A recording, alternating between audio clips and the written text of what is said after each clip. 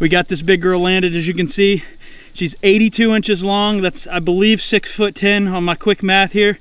That's 2 inches bigger than my personal best. As you can see, we got this lasso around her. They're big, long fish. Obviously, they're not gonna fit in a net, but there's no really good points to grab these things to land them. So you gotta use a rope, whether it be nylon or like a rawhide, and you gotta kind of lasso them like you would, say, a cow or a horse or something like that. You gotta pretend you're kind of a cowboy there for a second. But we got her lassoed, we got her up here.